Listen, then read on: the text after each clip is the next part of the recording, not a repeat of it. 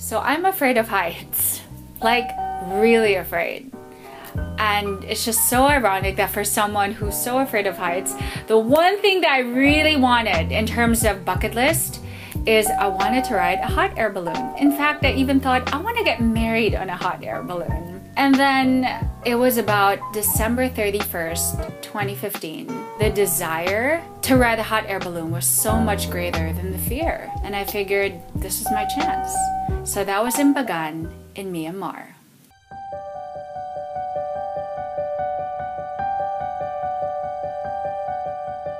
If you ever researched about Bagan, hot air balloons are the first to come up.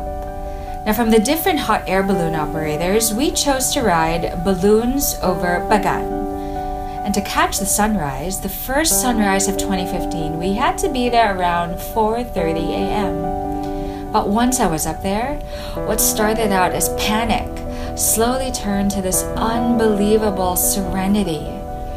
Now, the pilot, who was also our tour guide, was telling us about the prehistoric temples scattered on the ground. It was so surreal. Peaceful stillness while floating on air. You know, I took so many photos of what my eyes saw, but I had actually only taken one photo of myself, which I shared on Instagram. And I look at it and I'm like, whoa, my face looks so calm. And even if I already knew deep inside, seeing my face that was fully realizing I had faced my ultimate fear.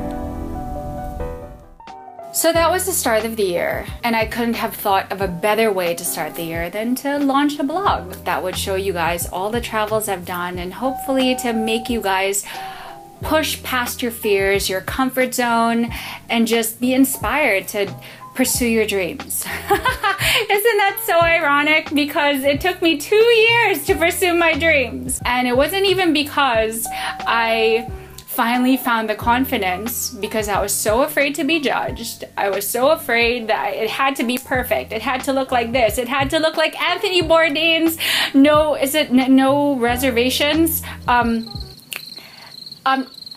What's his name show again?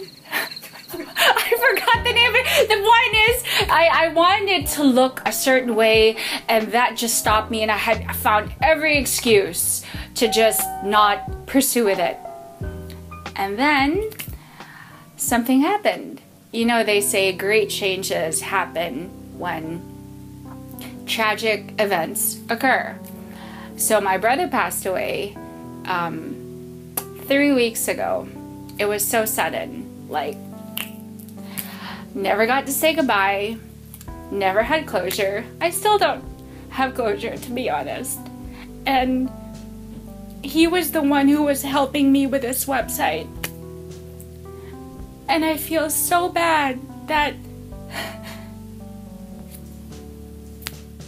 I waited so long and now he's not here to see how it panned out.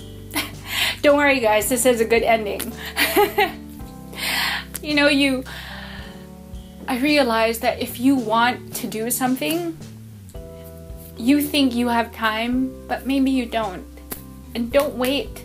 Don't wait too long, because this is exactly what's going to happen. Where the person or the thing or the motivation that you have to pursue a dream won't be there anymore. Or at least in this case, my brother. But that's okay, because now, ironically, the one thing I wanted to do is to help you guys and push you guys to push for your dreams and move out of your comfort zone. In the end, I'm the one taking that advice. So this is my very first episode and I'm already crying. And I promise it won't be that way for the rest, but I'm still grieving. But I'm here and I need to do this and I want to do this. So I want you guys to get on that hot air balloon with me and take this journey with me wherever it will lead. So rather than trying to help you, maybe you guys try and help me. Let's help each other to go wherever it is that our dreams will lead us.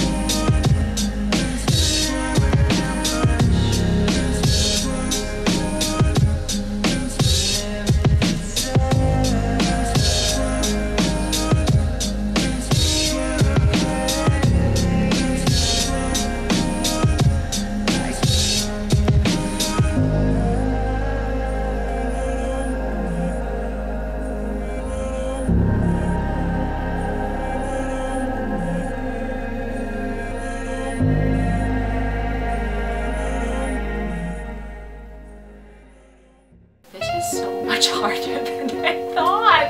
Ano na? Sweating! Sweating to death! Cut na ba? Cut. Yeah, okay.